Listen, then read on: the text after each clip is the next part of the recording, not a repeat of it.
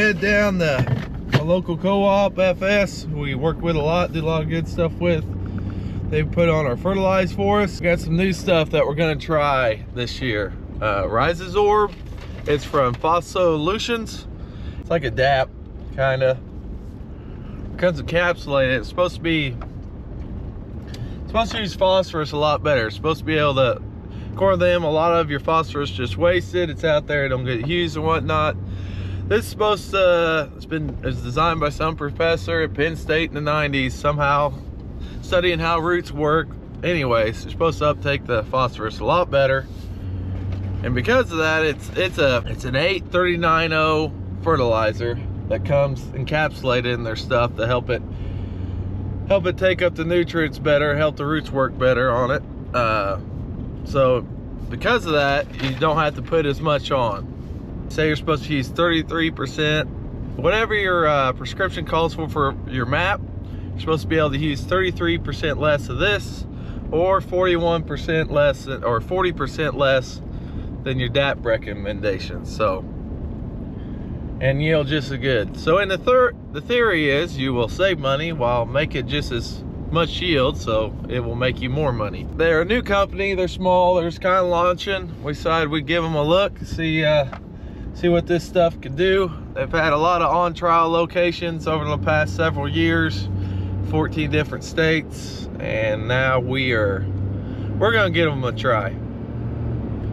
See if we can get by with spending a little less on fertilizer, because this actually helps take it up a higher percentage of what you put out there for less runoff and less waste. It's supposed to get just as good a yield. Now I know what the skeptic will say, and I'm right there with you. We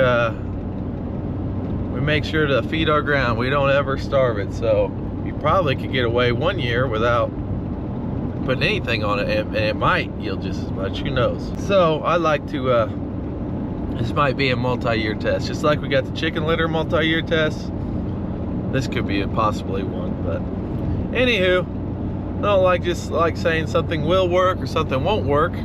We're gonna get out and try it. So we're gonna go head down the FS, get a look, see what it looks like, get them loading it, and see them spread it. And later on this year, we're gonna be having some of the guys out from Phospholutions check it out. We'll do some soil tests, maybe some leaf tests, and then see in the fall we can see any difference. See if we got a return on our investment or not.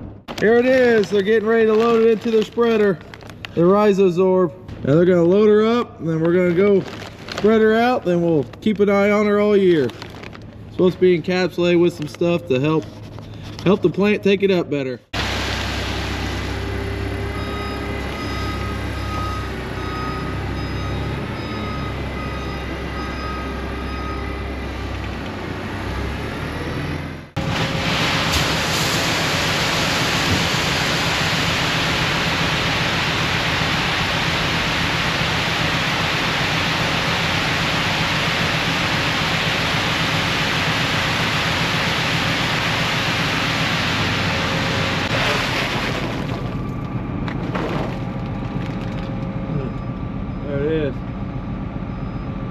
There it is. This coating that they put on it's supposed to, boy, I forgot my sunglasses there. I'm gonna have to go home.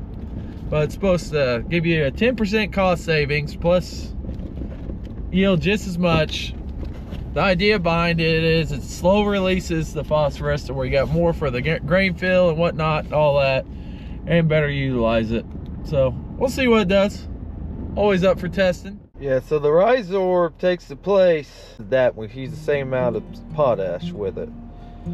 It's just a P replacement, not the K that the potash gives us.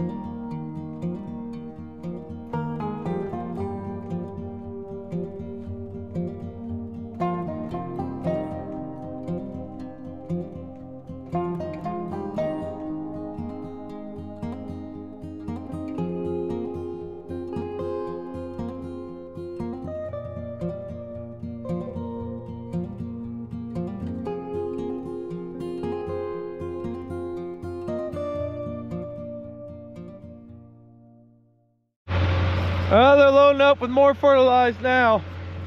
Got our Rhizosorb test done here. So we have a 120-foot swath here. We got a flag on each side. We're putting it on at the recommended rate, which is 40% less than our DAP recommendations. And then we're gonna have what we normally do on each side of it. So, and we'll just come back. We'll do a little soil sampling this summer and leaf samples and see if it actually slow releases the pea like they say, so it can use it more and more efficiently later in the season without less waste.